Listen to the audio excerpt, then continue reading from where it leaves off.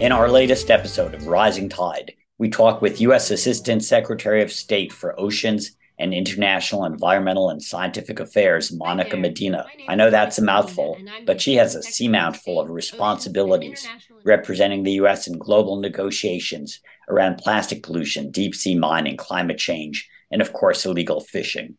Looking at illegal fishing and ocean insecurity, the things that are happening on the high seas that were sort of out of sight, but not really out of mind. If you're a laborer on one of those illegal fishing vessels, often you're being very much taken advantage of or abused. Join us for this extended episode of Rising Tide, the Ocean Podcast. Off in the salty ocean, off where the waves roll free, the sparkling water rises, then crashes to the sea. Out amongst the breakers, you'll have no need to fear. It's true, it's the blue frontier.